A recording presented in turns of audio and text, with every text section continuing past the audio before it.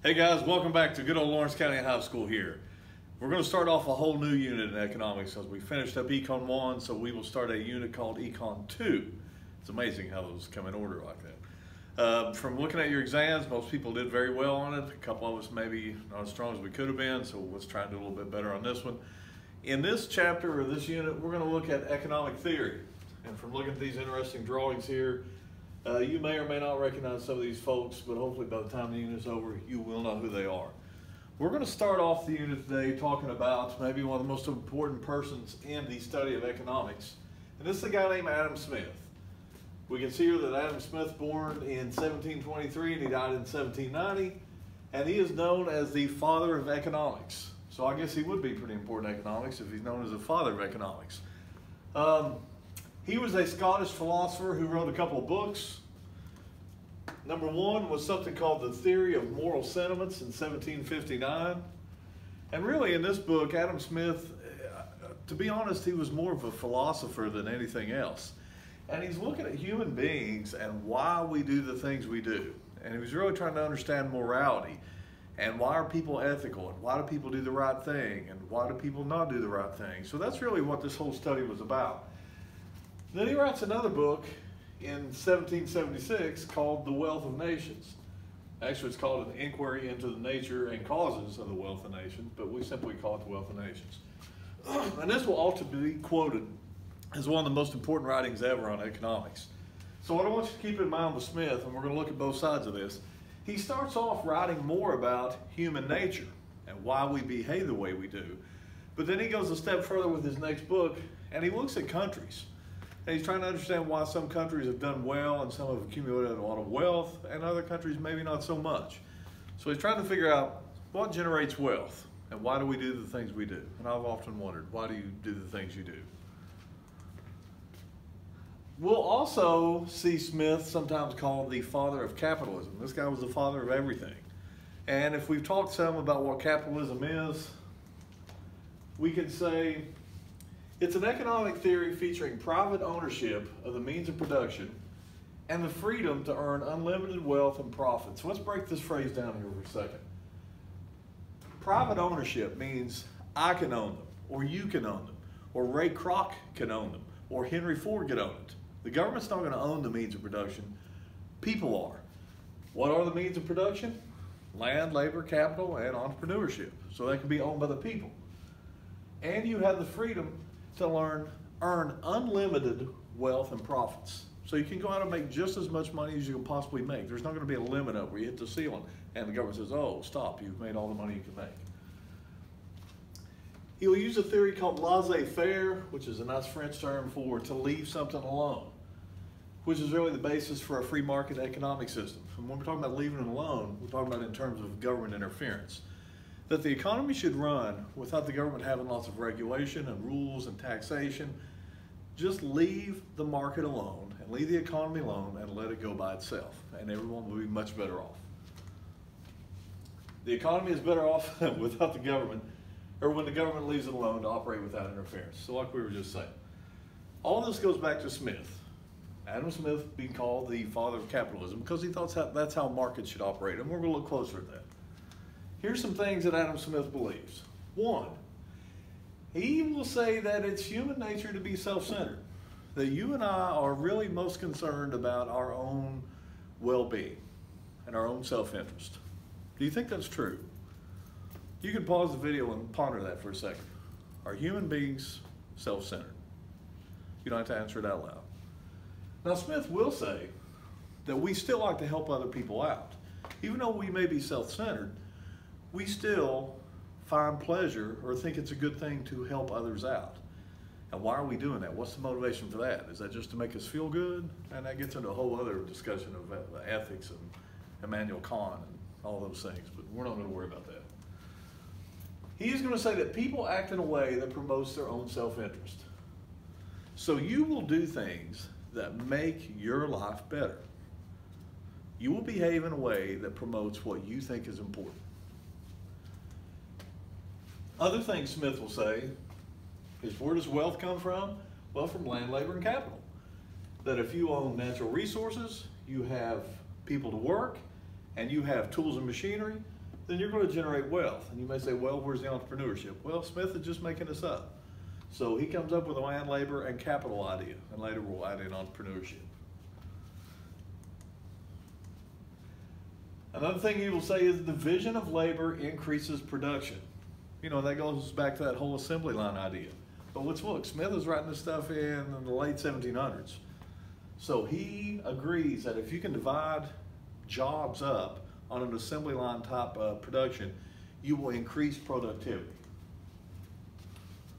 So this is a whole lot for a guy to kick out in his book, A Wealth of Nations. Here's an interesting quote. Read this. It is not from the benevolence of the butcher, the brewer, or the baker that we expect our dinner, but from their regard to their own self-interest.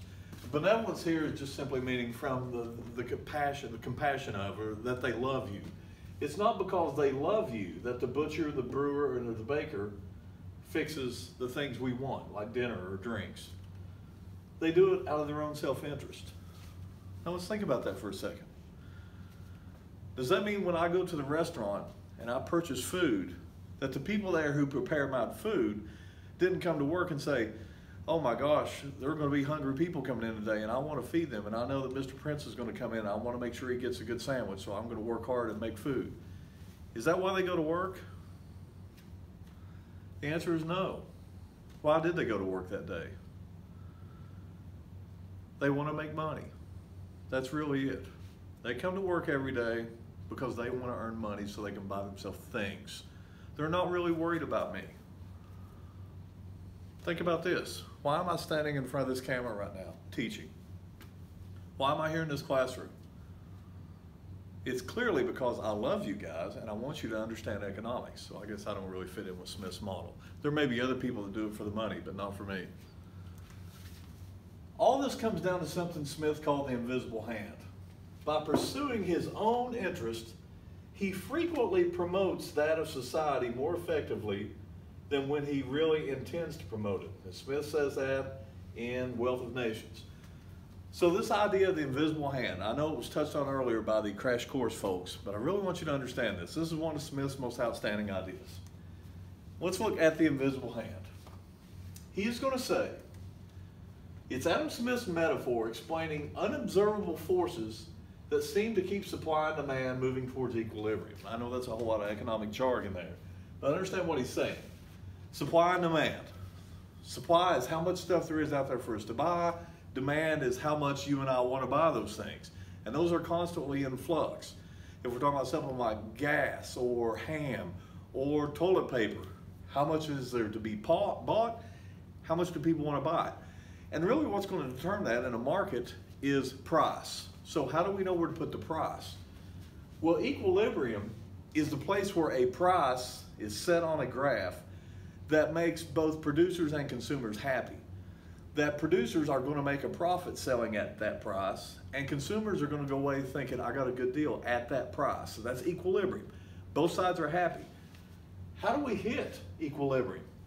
Well, Smith is going to say that these market forces, the invisible hand, will help guide the market to where we hit a point where everybody's happy.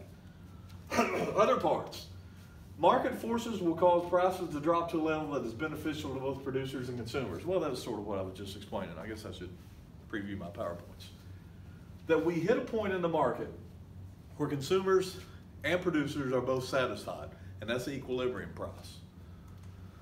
He says competition, which means other businesses, will want to gain market share, so they will offer goods at lower prices. Really, he's going to say some of this is going to come through greed. And let's think about this for a second.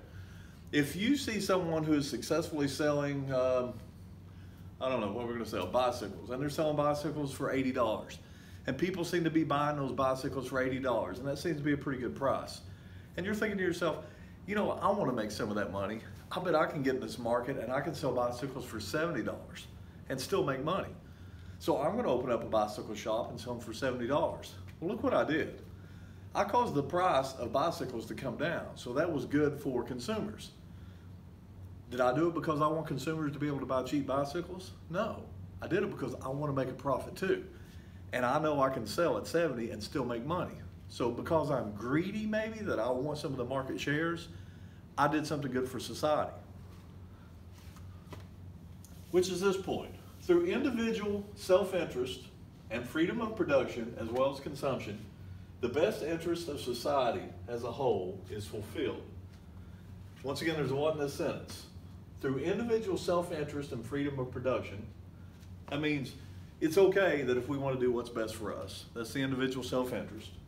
Freedom of production and consumption, which means a manufacturer or a firm can make whatever they want to make.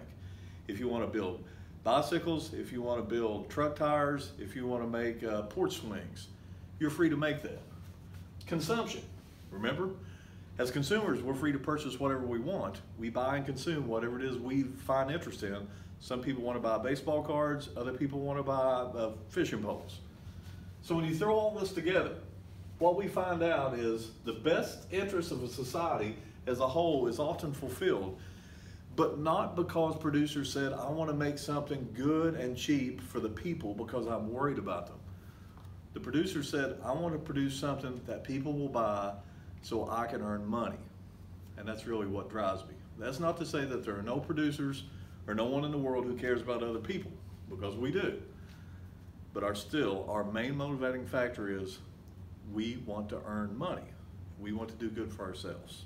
Self-interest. Adam Smith is going to say it's the invisible hand that guides our economy. So we'll be back tomorrow with even more great looks at economic theory.